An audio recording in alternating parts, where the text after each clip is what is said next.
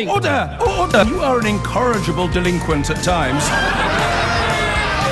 Behave yourself, man! We will begin this morning with an examination of something that's been bothering me for years now, as you'll know if you're kind enough to listen on a regular basis. It's just this curious accommodation of untruths. Politicians all tell lies. That's a common refrain, a common phrase. But there's a scale, isn't there, of deception and dishonesty. There is a denial of what is right in front of our very eyes, and it is now being undertaken on a daily basis by the President of the United States of America.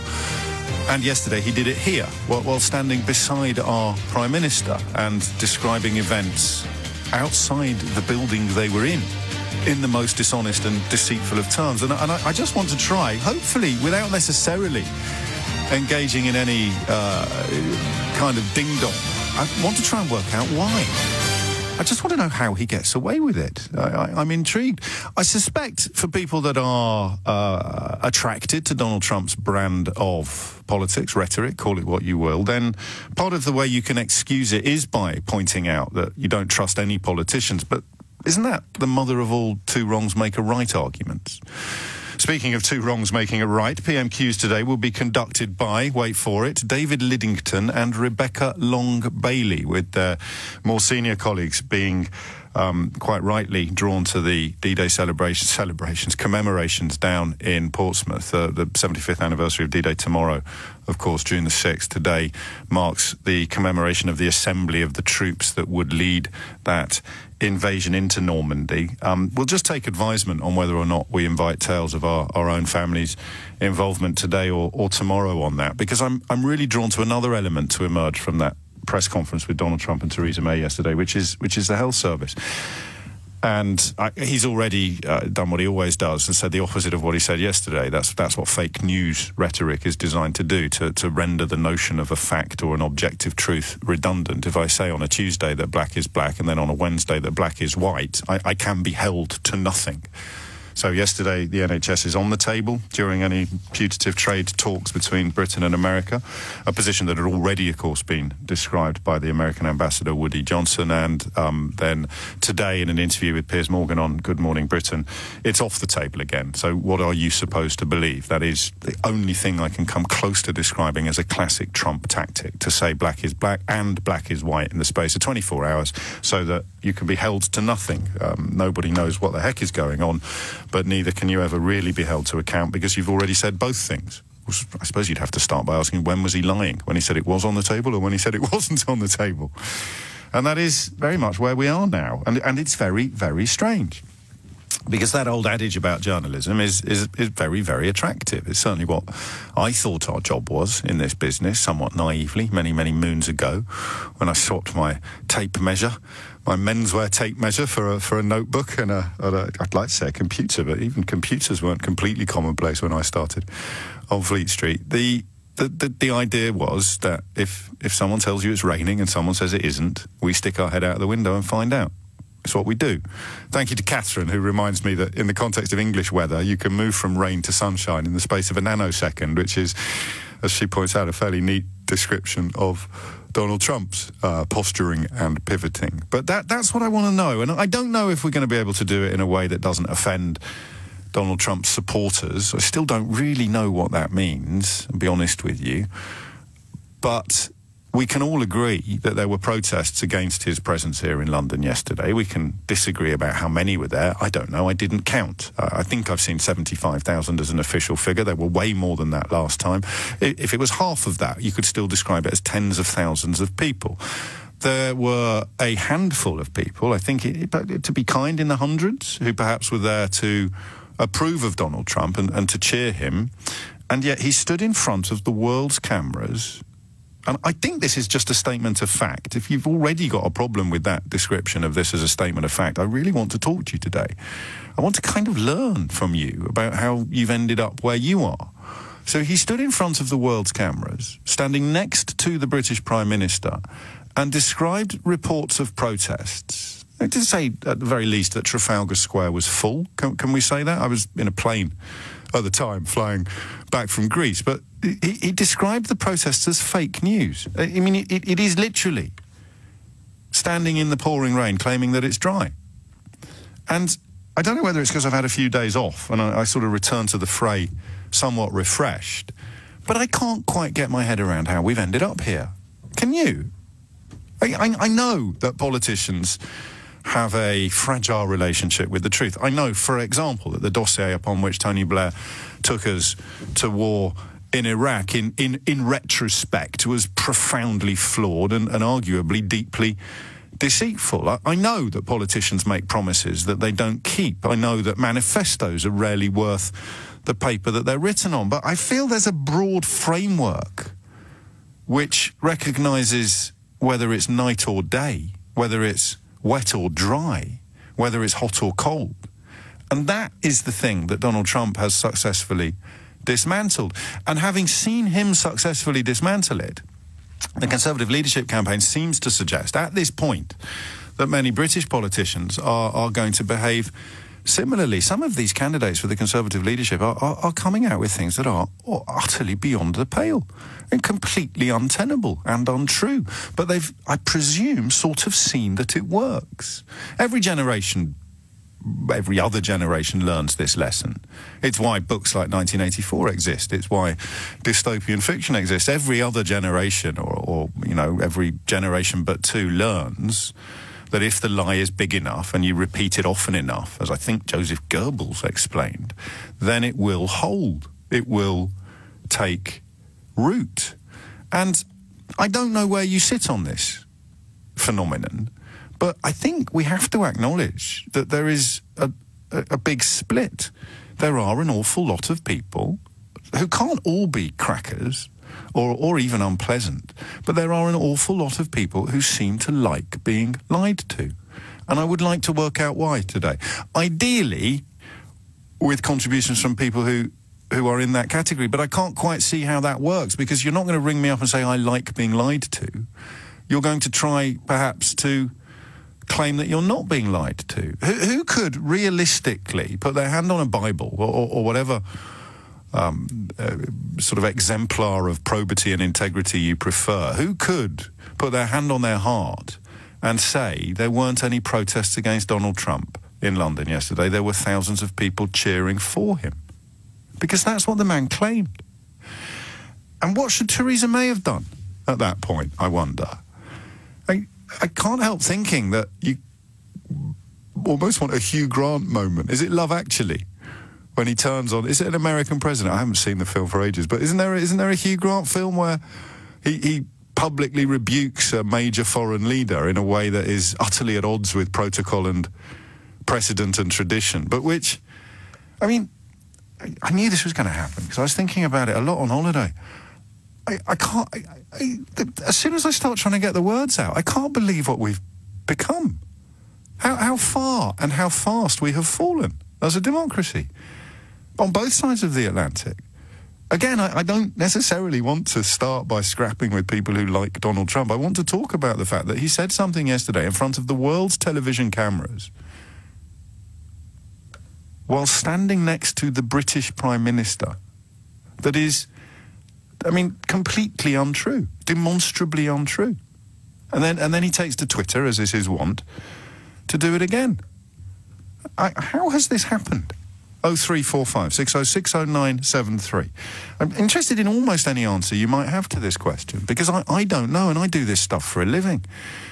If someone tells you it's raining and someone else tells you that it's not, our job is not to offer equal weight to both positions. Our job is to stick our head out of the window and find out.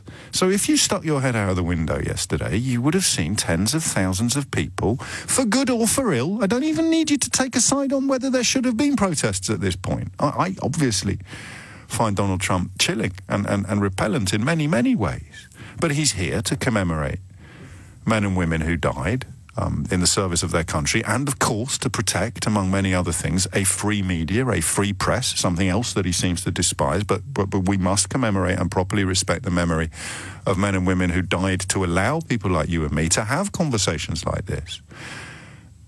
So I don't need to even establish that before we talk about how we've ended up in a place where the most powerful man on the planet can stand on hallowed turf, as it were, You know, this is the very heart of the British Constitution, the British nation, British tradition. He can stand there next to our Prime Minister, kind of elected as well, don't forget, Theresa May, the British Prime Minister, in front of the world's television cameras, and just tell a lie.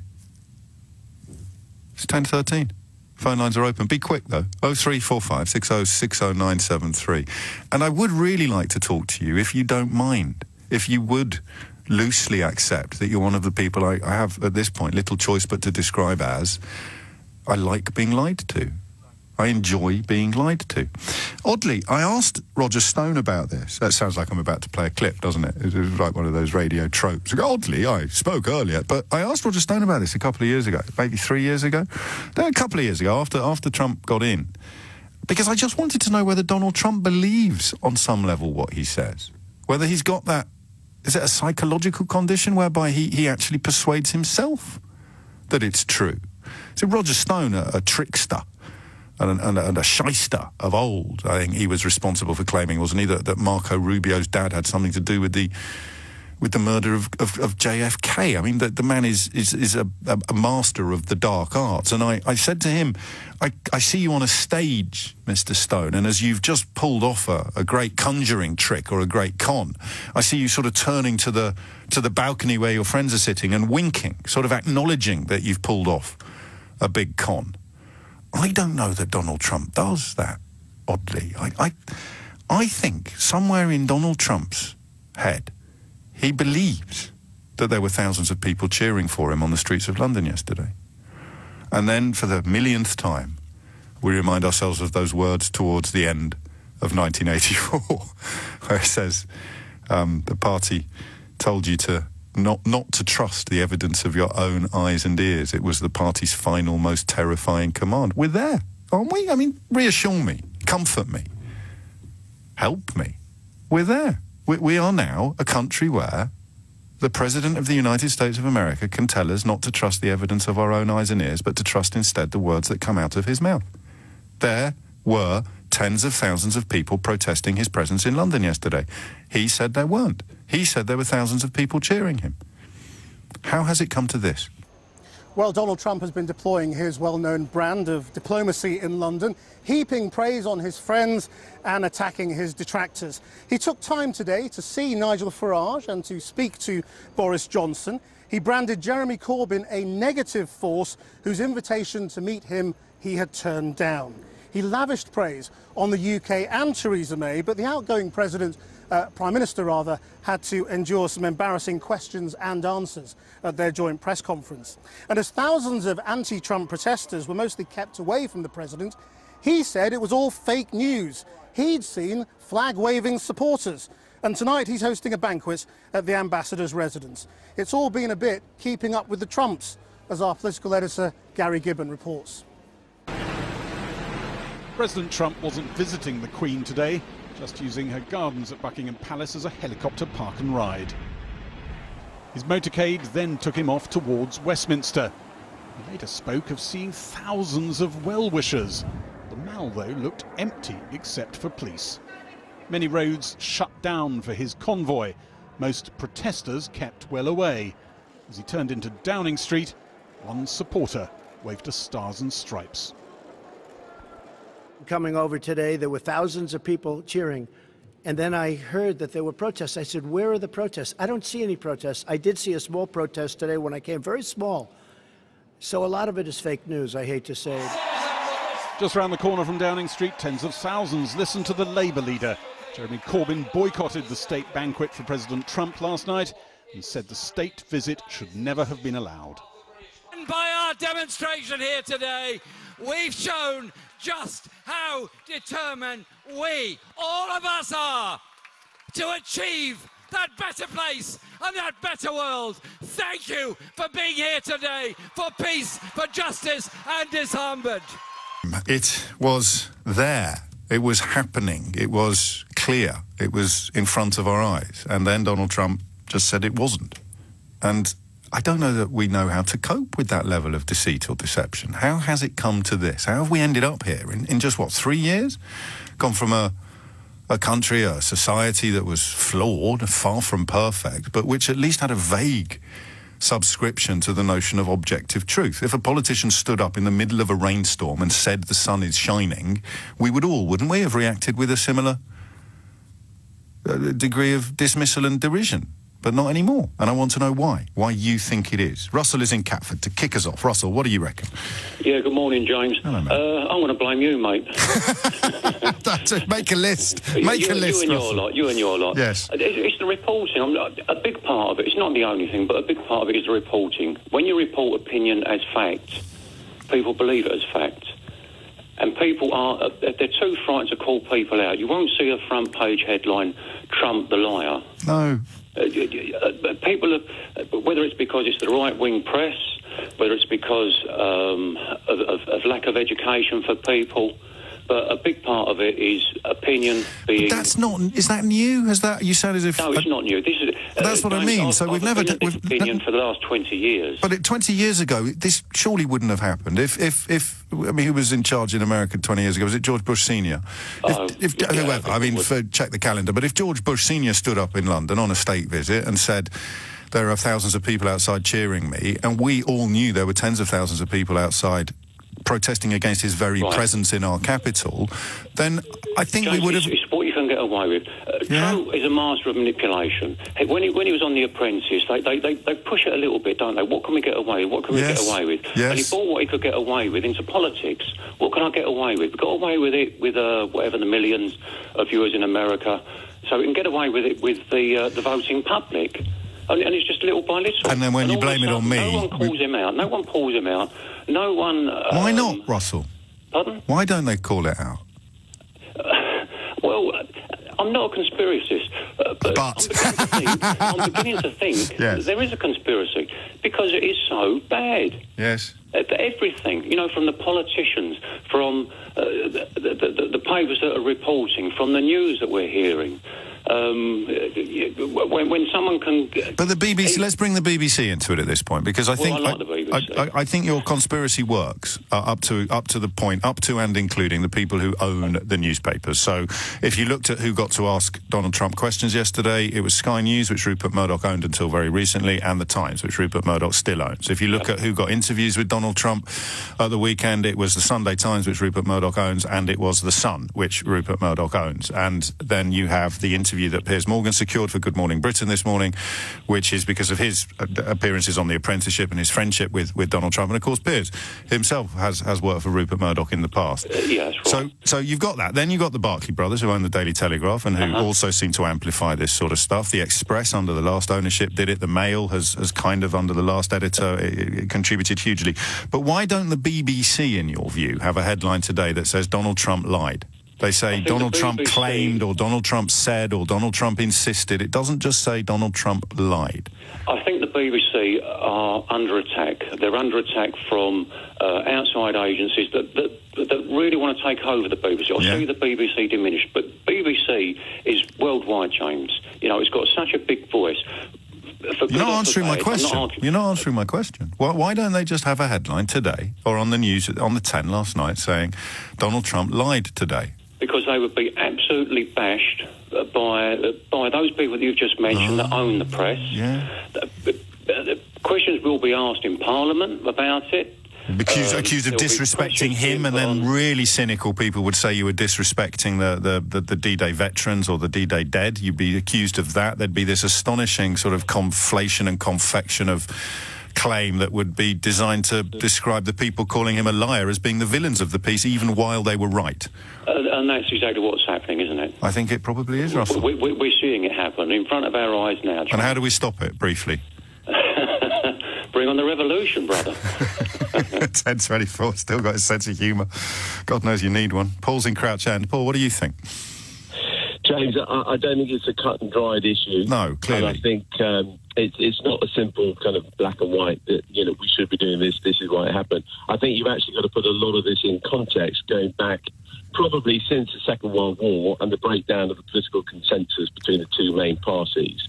From a political history point of view, subsequent generations of politicians realised that they could lie get away with it, and on this scale, all of this. On this scale, yes. For example, hang on. Yes, underbedding I'm hanging. All of this is the fact that the first past the post system, which has always been with us, is fantastically unaccountable. Yeah, I'm going to just press pause. I mean, you can say hang on as much as you want. I'm looking at a man yesterday claiming it was raining when the sun was shining, to coin a phrase, and I want to know why that's happened. I don't want to talk about electoral systems, first past the post. I want to talk about the failure of journalism.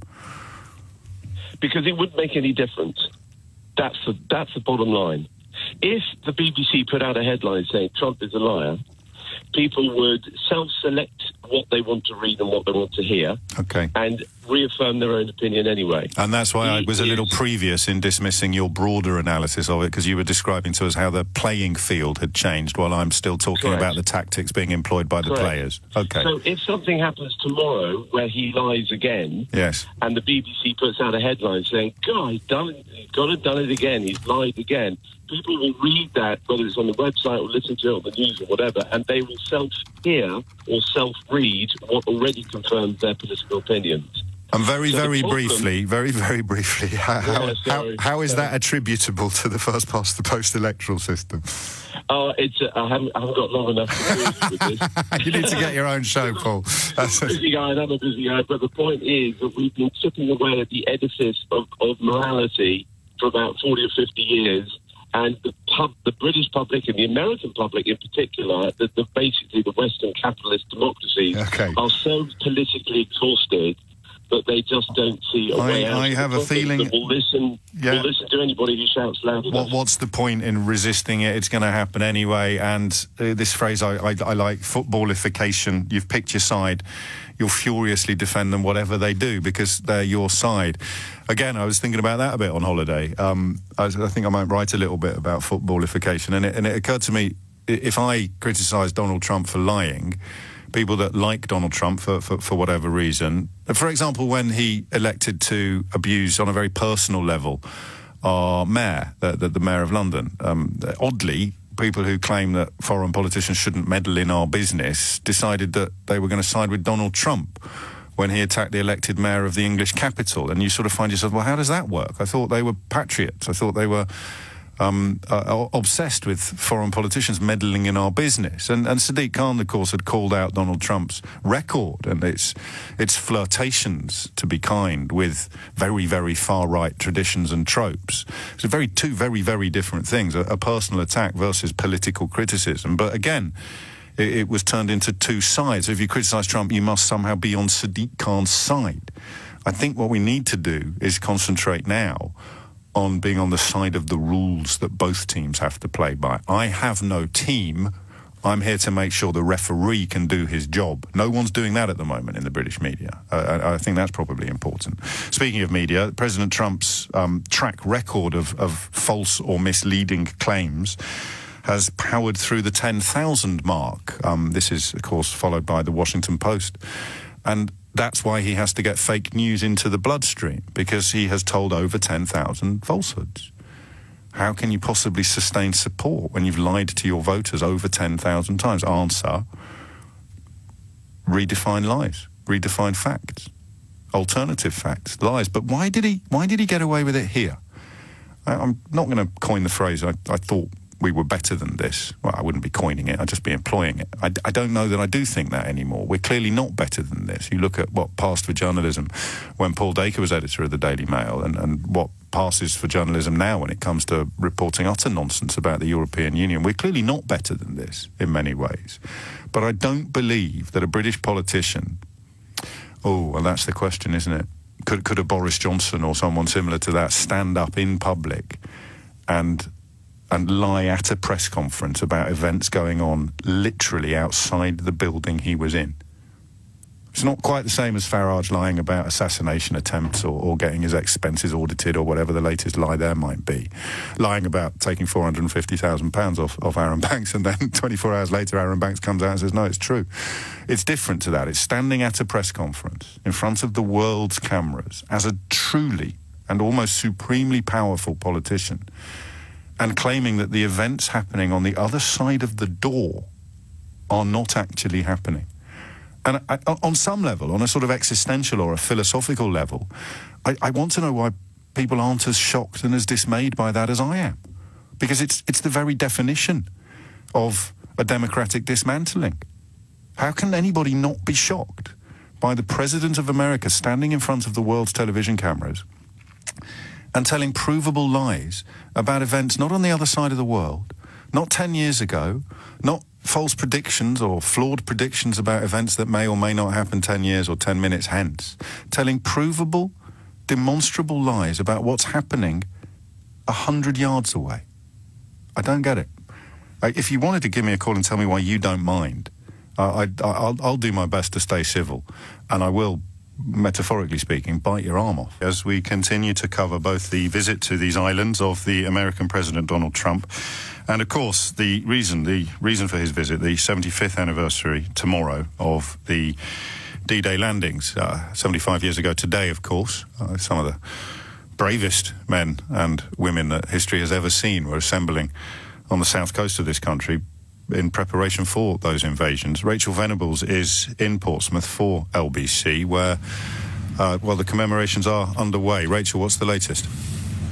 Yes, so 75 years ago today, James, thousands of soldiers from 14 different countries were getting ready in places like here, Portsmouth, other places like Southampton as well, to launch what would go on to be the biggest seaborne invasion in history. These men stormed 5 beaches in Normandy, Nazi-occupied France, and the battle that followed is seen as a key turning point in the Allies going on to win the Second World War. And so today there is this huge commemoration event planned. It's kicking off in just under an hour's time. You've got world leaders from those 14 countries and Germany's Chancellor Merkel as well will all be here on the seafront. You've got thousands of people, so just members of the public as well, turning up as well to honour those soldiers, and around 300 veterans as well. And I've been speaking to some of them this morning, and I want to bring you a little bit of what Art Boone had to tell me. Now, he was a gunner for the Canadian Army. He tells me he voluntarily joined the army at the age of 15 after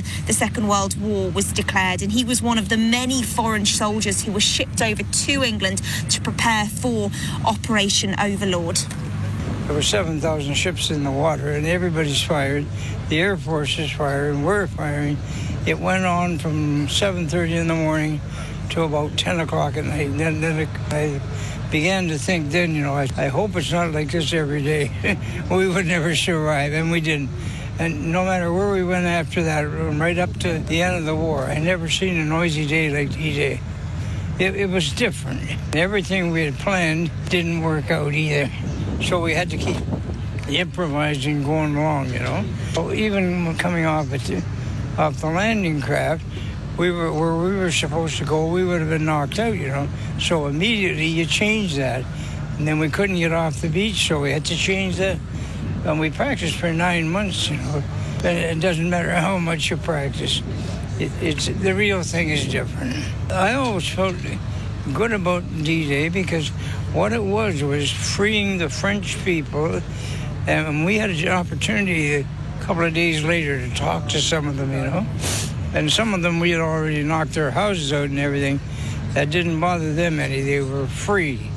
And I always tell kids in school, you complain about all the things they're taking away from you, but they take your freedom away from you. That's the biggest one. The freedom to go to school or go to church, and that's it, your freedom. I never thought we'd ever be having a 75th anniversary, because on that morning, I didn't think we're going to have any anniversary.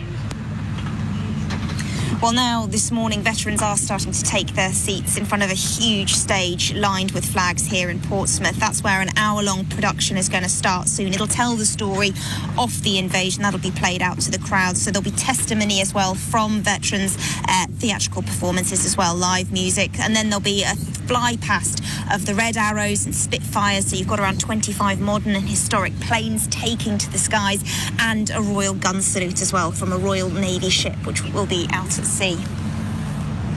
Nobody does this sort of thing better than us. Rachel, when will we hear from you again? whenever you want to, James. We're going to be reporting throughout the rest of the day here at Portsmouth, obviously speaking to many more veterans, getting really a great sense of what's going on here, because it is such a crucially poignant day. Obviously, the last 2 days it's all been about Donald Trump, the focus on him, but today the focus is about D-Day, and it's him and many other world leaders, of course, who are here all today, just really focused on the veterans, men like Art Boone, who you just heard from. Indeed, and Angela Merkel present as well. Do we know, does everybody speak? How does that work? A number of world leaders will speak, so we've got 15 here. I don't think all of them will take to the stage, but certainly the ones whose countries made the biggest contribution are expected to say something. We're expected to hear from Theresa May as well. She's going to call for a greater unity amongst Western countries, in the face of growing security threats. Another significant thing to point out about Theresa May, of course, is that this is going to be her final big public official appearance before officially stepping down tomorrow, so a very poignant moment for her as well, not just for D-Day, but I guess for that as well. Rachel Venables, many thanks indeed. We will indeed catch up with you before the end of this programme and throughout the day here on LBC. Again, it probably would strike some people as wrong to point out, so mad has everything become, that Donald Trump himself, of course, dodged the draft at least 5 times, has insulted the war hero John McCain on countless occasions, to such a degree that on his last visit to Japan last week, a decision was taken, and we'll never know who by, to cover up the USS John McCain, for fear that it would upset the president, a man who was held prisoner during, I think, the Vietnam War. Astonishing. Just again, I could do every programme at the moment on the question is how have we come so low? How have things gone so bonkers? Just asking the question. 03456060973. And, there is some mileage in the claim that this is not about Donald Trump. This is about the fallen. It's about not just the fallen, the people who survived D-Day, the fighters. But, of course, the first thing he did this morning, once he'd finished having an argument with Bette Midler on social media, do you know what Eisenhower did the day before D-Day? Wrote a letter, I think, to Churchill, in which he explained that he would take full responsibility if D-Day failed. Just think about that. Dwight Eisenhower. Full responsibility if D-Day were to fail. Like, you can see it on my Twitter feed. It's quite hard to make out the handwriting, but that is the import of the letter. 75 years later, the President of America is having a spat with Bette Midler on social media, while here to commemorate those that fought on D-Day, that took part in those invasions. And also, as soon as he got out of bed this morning, or quite possibly still in it, I apologise for positing that mental image in your mind at 42 minutes after 10 on a Wednesday morning, but he was also moaning about the media. You heard the veteran that Rachel spoke to talking about the importance of freedom. That's what those people were fighting for. Freedom of speech, free media. And Trump, on a day, today of all days, decides it's time to start attacking the media again.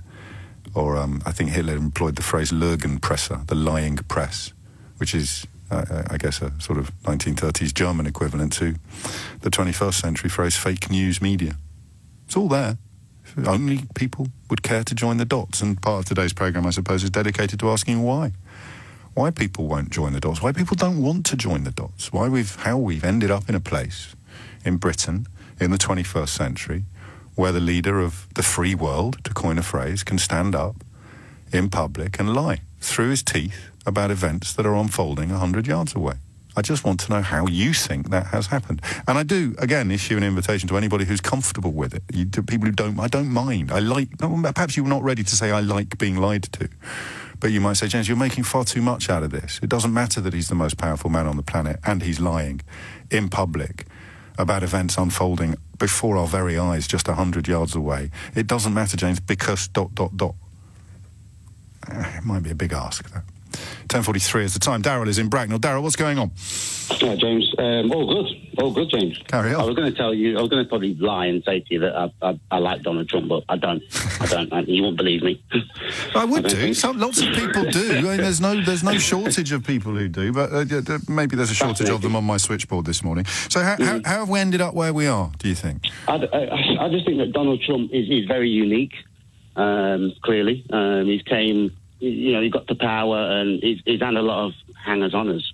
if you like. So he's always been allowed to control the narrative because money talks, doesn't it?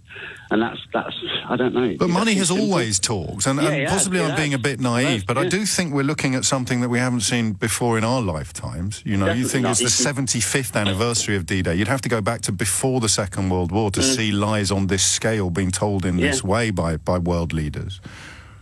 I just think that since the crash, people have been disillusioned. He's come in, he's pretended to be people's best friend, he's pretended to be, somewhere way far, far, far away from the elite, even though he is. And people now, they have to double down. Those people would have to double down because they don't like to be wrong. But it's not doubling, it's worse than doubling. He's standing there in front of the cameras of the... And even the BBC doesn't know how to play. Yeah. It's just... You know what was funny as well? Is who's the Labour MP who got canned in Peterborough? Fiona. Fiona. But driving she tried the same thing, didn't she? She tried the same thing with that video. I think you're right. She tried to lie through her teeth, and the first thing I thought of said is... Well, hang on, I'm not 100% au fait with that, but I think there was certainly some very violent wriggling. But is that really the same? Aren't you doing what a Trump supporter would do? You've got a nondescript, non-entity MP, bang to rights, out on her ear, wriggling on the end of a hook, trying to get off the... Why not try it? You're probably right. You're probably right.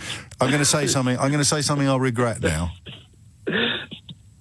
But I think part of the answer is probably that there are people in this profession, journalism, who are also comfortable with lying.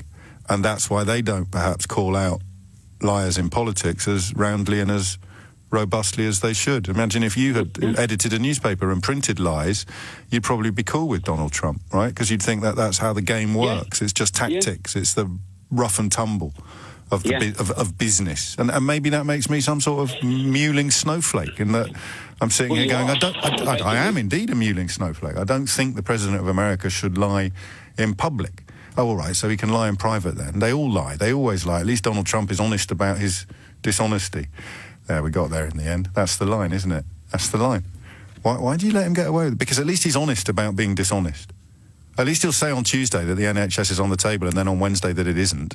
He's not like all those other politicians who stick to the same line in public and then do things differently in secret. At least Donald Trump is honest about how dishonest he is. Fake news, where we are trying to police the astonishing decline into deceit and dishonesty that Western politics has seen in the last few years without necessarily starting any fights. It's gone all right, I suppose. Maybe we need a bit of a scrap, though, before 11. After 11, I'm minded at the moment to talk about health, again, in reference to Donald Trump's visit to these islands, but also recognising that clearly what many of us feared about the masterminds of Brexit, the billionaires whose names we probably don't know or aren't household names in the way that their puppets are, they've got their eye on the NHS. They have done for years. You only have to follow the pronouncements from various, quotes, think tanks, end quotes, and, quotes, educational charities, end quotes, to see that there's a profound resentment in the upper orders of some parts of the country that they have to pay for poor people who get sick. The idea is if you can't afford to pay for yourself, then tough, suck it up. And if you think I'm exaggerating, take a guess how many families in America go bankrupt every year as a result of healthcare bills. Just take a guess. You probably won't even be close. I'll tell you after 11 just how many it is. But that is, I'm afraid, again, just a statement of fact. It's counting. It's not an opinion. The motivation for this kind of politics is selfishness. Why the hell should I pay if your kid gets cancer? I'm rich enough to cover it. I can pay my insurance premiums, or even I can pay for the treatment if I'm really, really rich. Why should I pay for your kid? You're just a bus driver. You know, you're only on 50 grand a year. Why the hell should I pay if your kid gets cancer? That's where it comes from. And there are people poised to make enormous profits. If, for example, you knew anyone, I can't think of anyone off the top of my head, but who had a background in insurance and also turned out to be bankrolling Brexit, it's not hard to work out why, is it? Well, apparently it is. But it occurred to me that I know very little about the American healthcare system, and I know a lot more than I used to also about the British healthcare system. We're already close to two-tier here. And I wonder what happened, because in the 80s, private health was a really big thing.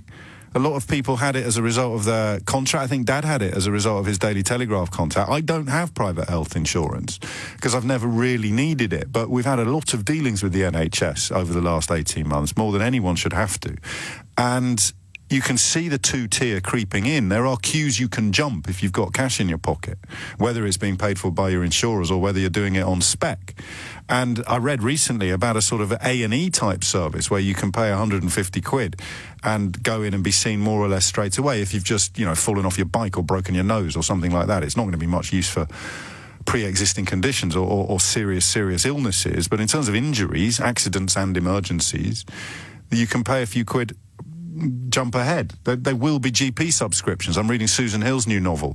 She's the woman that wrote The Woman in Black, and her Simon Seralia police novels are brilliant. I'm just coming to the end of her latest while I was on holiday, but that has a subplot about a GP concierge service where you pay 150 quid a month for your family, and it means you have immediate access to a 24/7 GP service. It's going to happen. It's going to happen. Unless something very, very big changes. And I think we're probably giving up on the hope that something very, very big is going to change in time to stop it from happening. Woody Johnson, the American ambassador, has been absolutely explicit about it being on their shopping list. I think Wilbur Ross, the American Trade Secretary, has also...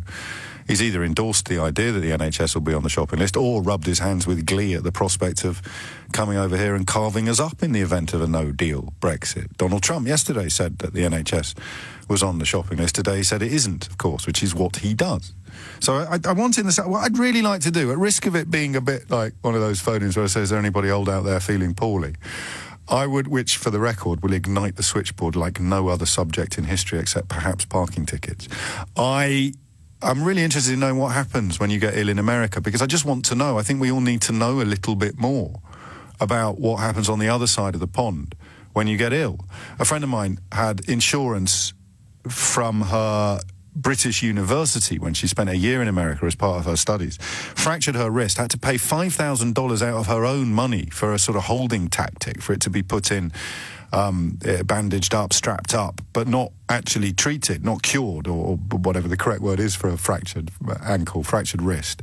But her insurance paid for her to fly home early for free because that was better business for them than to pick up the medical bills that she would have run up in the event of being treated in an American hospital. And that was someone who had insurance on a sort of Medicaid or Obamacare type level. So even when you've got that in America, the likelihood of receiving anything like what you would expect to receive here is zero.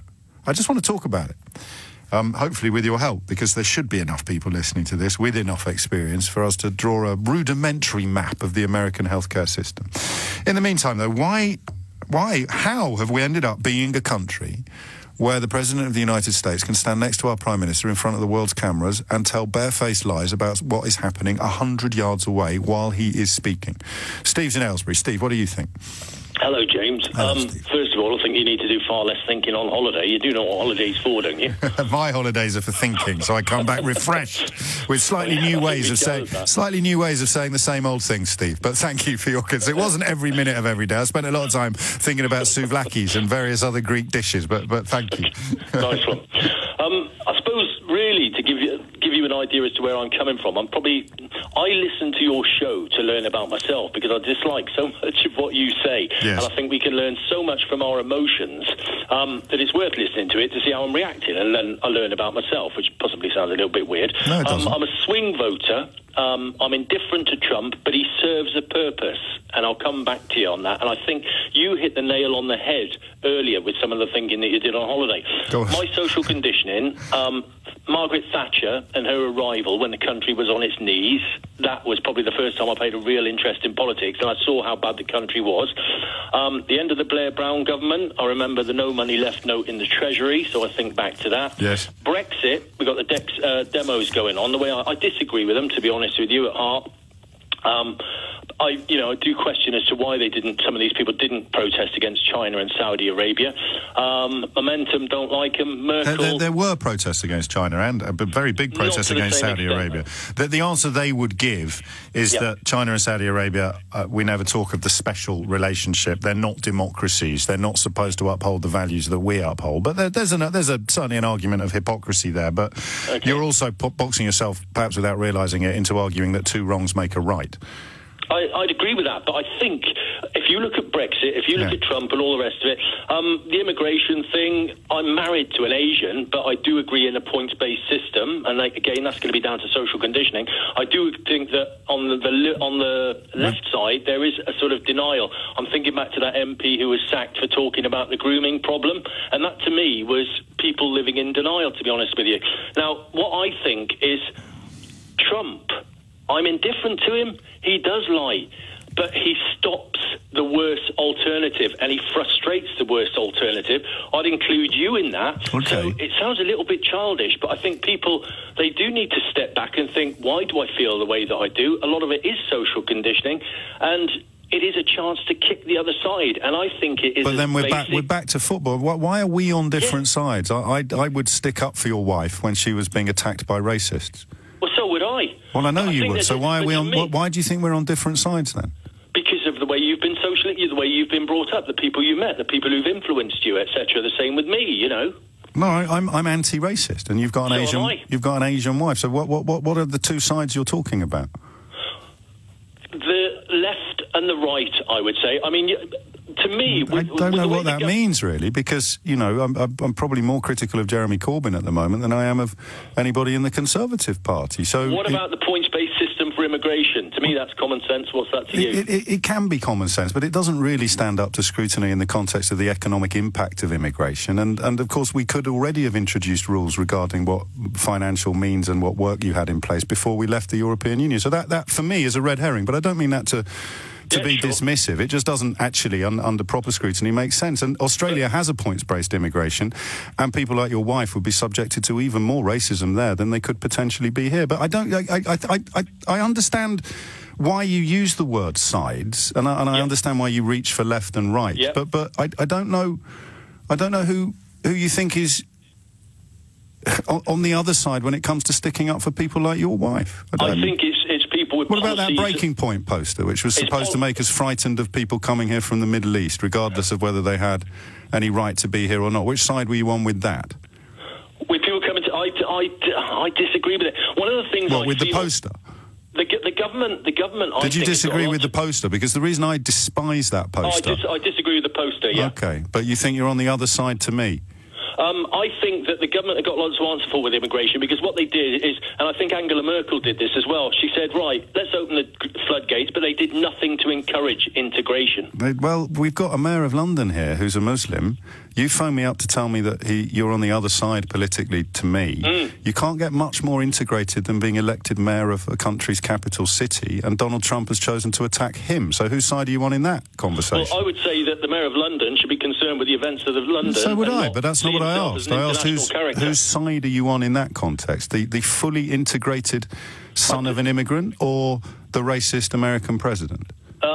I don't particularly like Sadiq Khan, and Donald Trump kicks him, so he suits my purpose. So you're on the side of the racist against the Asian? No, I'm on the side of the guy who's against the other guy whose policies I disagree with. But no, it's nothing to do with policies. We're talking about Donald Trump's personal attack on Sadiq Khan shortly after saying people should integrate more and pointing out that Sadiq Khan's parents came here from overseas. You can't get much more integrated than being elected mayor. He's Asian. He's been the victim of attacks from Donald Trump that have never been inflicted upon a non-Asian. And vice versa. Sadiq Khan has attacked Donald Trump for being far right, mate, and he is. I mean, that's just a statement of record. He sympathises with the Ku Klux Klan. See, I think he bans Muslims. Is your wife a Muslim, or is she an Asian of a different religion? No, she's an Asian, actually, who gets a hard time from the Muslims. I don't want to go into the details. No, fine, but that's what side are you on? The side of the Asian or the side of the man attacking the Asian? I'm on the side of I'm on the side of the guy who's frustrating the guy whose policies I disagree with. So you don't care whether he's fouling or not. You're just glad that the other bloke's getting hurt. Do you know what? I think it's got down to as basic as that, James. I do. I can't believe your honesty. but you're not. Okay. You're not in any way embarrassed by it. It's just the way we are as people. So he's a liar. He's a liar and a racist, but he's hurting Sadiq Khan, so I like him. I think is what you said. Sadiq Khan, contrary to what Donald Trump says, is big and bad enough to be able to take. That's not the point, though. I just want to be clear that I've understood you correctly. Donald Trump is a liar, and he's a racist, and he stokes up the sort of feelings that could see your wife being victimised. But you're on his side because he's hurting Sadiq Khan, who you don't like for whatever reason. If Donald Trump frustrates what I believe to be the detriment of our society, yes.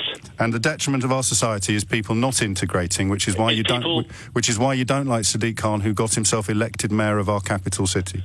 Sadiq Khan is Labour, and he doesn't understand basic economics. Looking at the performance of Labour governments over the years, it would be disastrous. You're jumping around again, aren't you?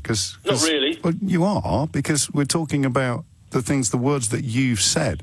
Why do you like Donald Trump in the context of a battle with Sadiq? I didn't say I like Donald Trump. All right, well, you talked about sides. Yeah, but you talked about sides. Yeah, I do.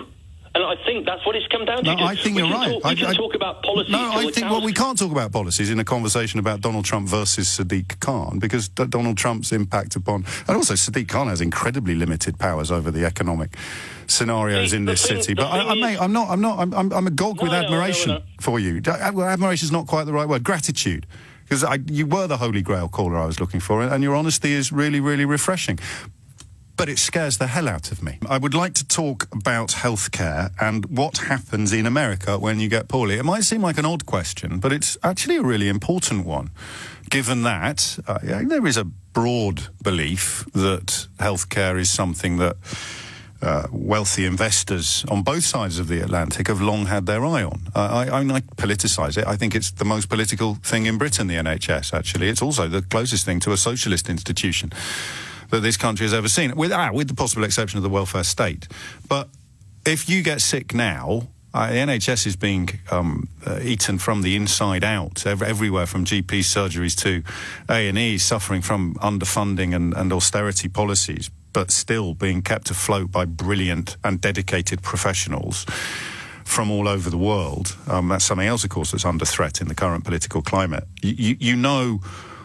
You know that someone will try to help you if you need help. You may not get the help you need or the help that you want, or you may not get as much help as you think you deserve, but you know that someone will try to help you, and you know you won't get given a bill at the end of it. I don't know enough about America. I've spent very little time in America. I've never lived there. I've never worked there. I just want to know what happens when you get sick in America, and whether or not the kind of lazy, perhaps, posturing that somebody like I might undertake and saying, oh, it's all bad, it's all awful. Over 500,000 families every year go bankrupt as a result of medical bills. Maybe that's not as terrifying a statistic as I think it is.